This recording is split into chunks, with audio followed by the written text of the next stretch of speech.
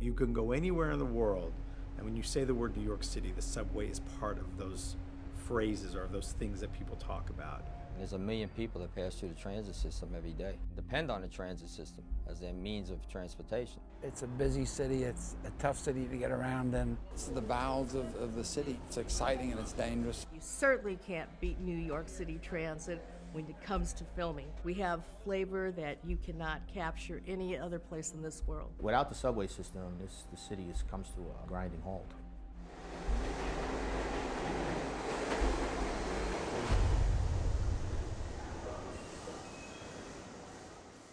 Well, subways are part of everybody's life in New York if you want to get somewhere fast and you want to get there economically.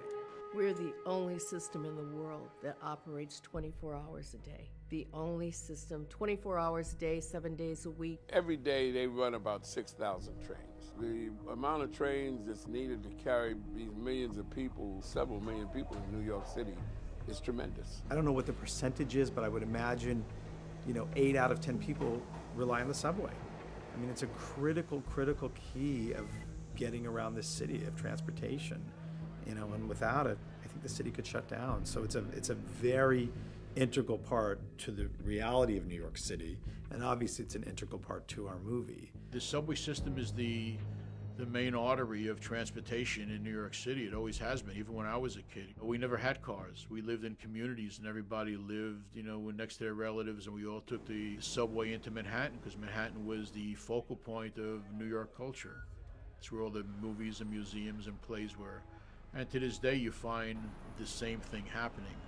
People that live in the city don't necessarily have cars, and if they do, they choose not to drive their cars into Manhattan, and a lot of people still take the subway into Manhattan. Where else in the world can you go from the beginning of the Bronx all the way to Brooklyn, and you can stop in the middle along the way downtown in Manhattan, in Queens, for $2 now. I've grown up on the trains and buses of this city all my life, and until this day, I still get on the train. Matter of fact, just yesterday, I was on the train, because it's a quick and easy way to get around.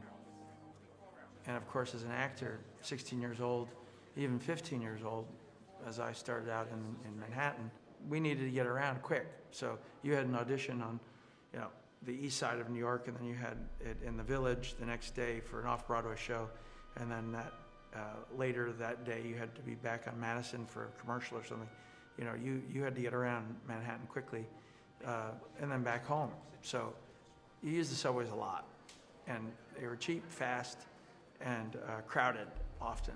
As a young adult and an adult, I took the 2 train from 241st Street and White Plains Road. I knew every stop, 241st, 238th, 225th. I said to myself, whenever I got $2 to rub together, I was going to never take the train again because I had to take it. I used to hate having to take it. I almost got robbed on the train. I did everything on the train. And now for the last 4 months, not only have I been in the train, I've been in between stations. Back in the day, I used to sneak on the train all the time, onto the D train and right up to Yankee Stadium when I was a kid. And after the game, walk down one stop from the stadium and sneak on the train there, sneak back. But you're a kid, you get on the trains, you ride between cars, you sneak down the side, you never went too far. So it was interesting after all these years, 30 years later, whatever it is, to be on the subway. I mean, I've been in the subway the last 4 months. Safety was a huge concern for the MTA, and always is for us in the film business too.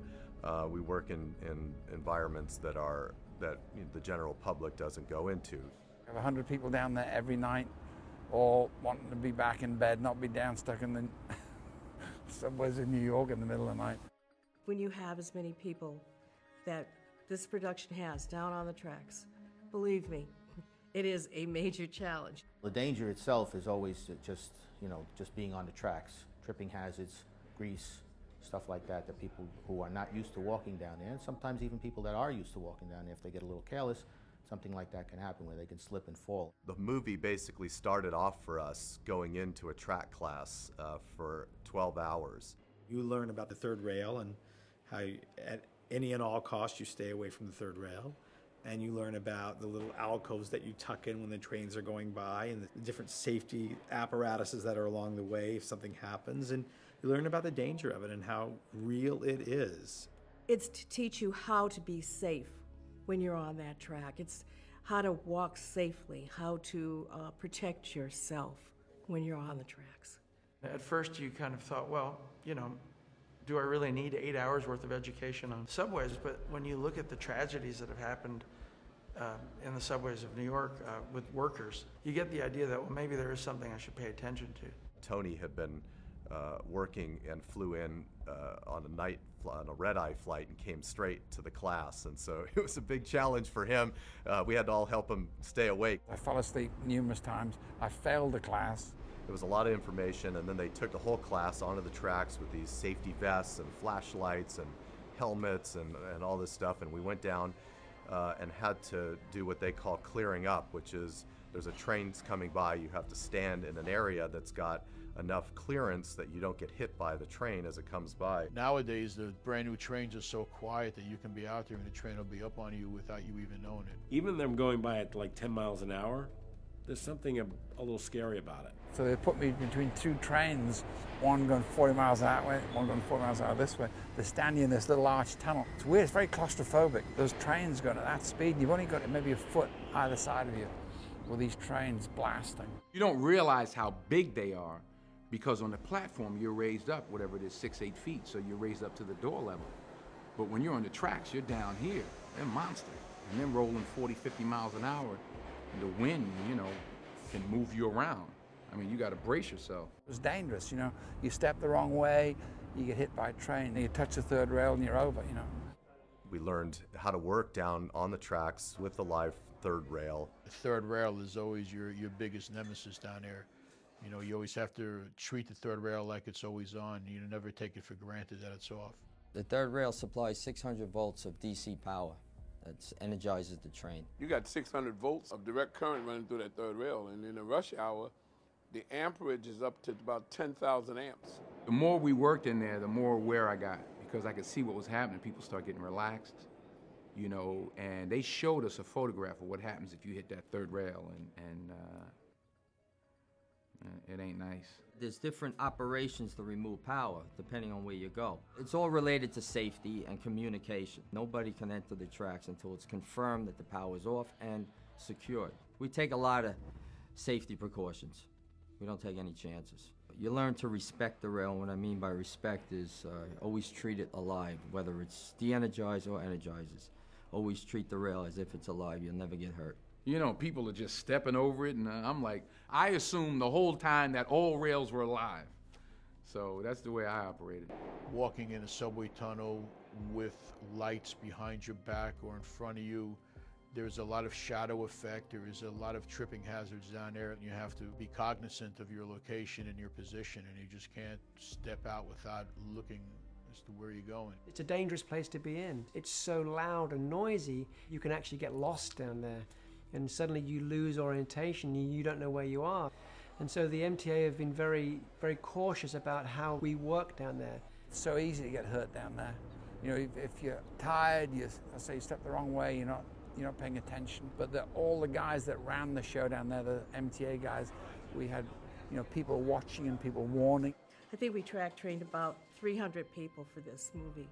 That was a challenge in itself.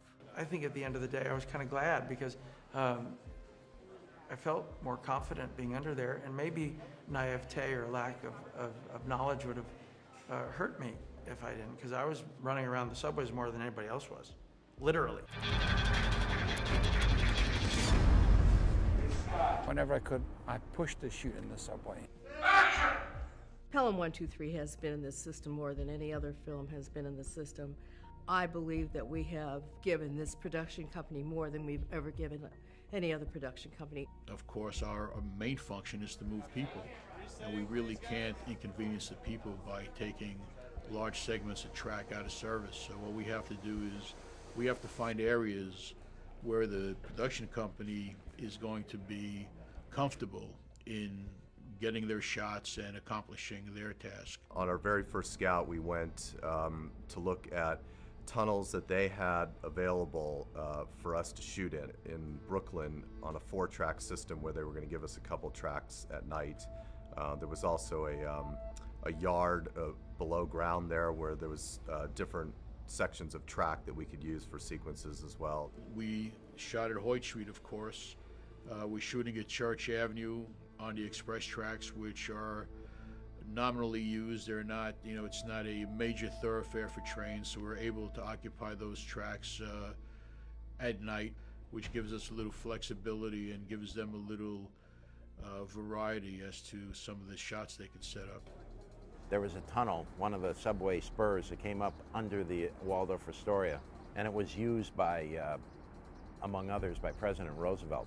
And of course, he wasn't as mobile as some of the other presidents because of his polio back then, so there was a spur that was built underneath the Waldorf Astoria Hotel, so when the president was visiting, he could be whisked down Park Avenue or under Park Avenue under the New York Central, on the New York Central to the Roosevelt spur and whisked back out of town in the same way. And we got very close to it. We got to the doors.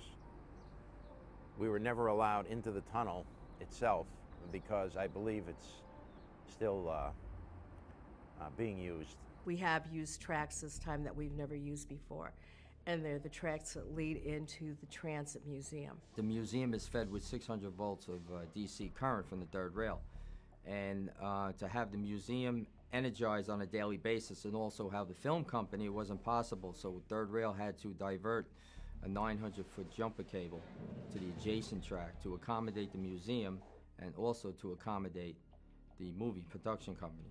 That was a big project, getting the cars in and out of the museum in order to do the shot, because those cars are usually non-operating cars. We're using new technology trains. We're using cars from the IRT R142s and cars from the B-Vision R160s, plus a single R62A from the number 7 line, which they've dressed up to look like an R142. They wanted to use a single car for this whole thing, sort of like the original movie. We don't have any except in the Flushing line. That's the only place we have a single car. The MTA very, very kindly allowed us to use that single car because it's the only train that will run as a single car on the track. They allowed us to basically build our own train inside and put a whole exterior on the outside of that train, which I don't think has ever been done before here. So we had to take one car and get it designated for the movie, and in turn they had to transfer that car from the Flushing line to 207th Street, where car equipment gutted the train, gutted the car, and then the movie company came in and they refurbished the car to make it look like the new equipment, because that's what Tony Scott wanted to, I guess, enhance, was the new equipment. And we couldn't give him the single car with the new equipment, so this was the next best thing.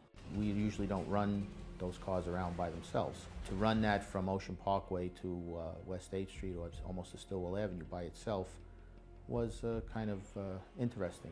The MTA were fantastic. They let us do things that they'd never done before, so they gave us real trains to play with. They gave us live 4-track systems, the local trains running back on the outside tracks, and we owned the 2 center tracks.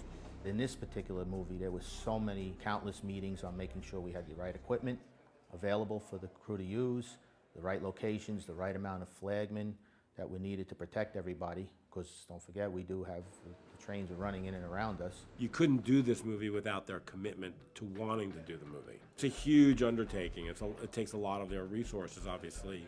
The people that we've met along the way have just been fantastic. They all remember the old movie, the Walter Matthau version, and now with Tony and his work being known for the excitement it brings, they've also become excited about being a part of the movie. It seemed like everybody was just out in front about helping. Everybody wanted to lend a hand in this movie. It just felt like everybody wanted to be a part of it. I know that I was the one that said, if you bring this film here, and I meant that, if you bring this film here, we will give you almost everything you want. And we have given them everything that they have asked for. We've said no, but let's find a way to make this work. We've always come to a happy medium. The MTA workers are great, great workers, and they know what they're doing. And they have the last word ultimately. I respect the people that work down there. The hell of a job that they have to maintain a system like that and to be safe. It was logistically very hard, you know, but the MTA, who became the Pelham family, that were great. We've got our core group in there, and they're all fantastic. They gave me everything and more than they'd given any other film that's ever shot there.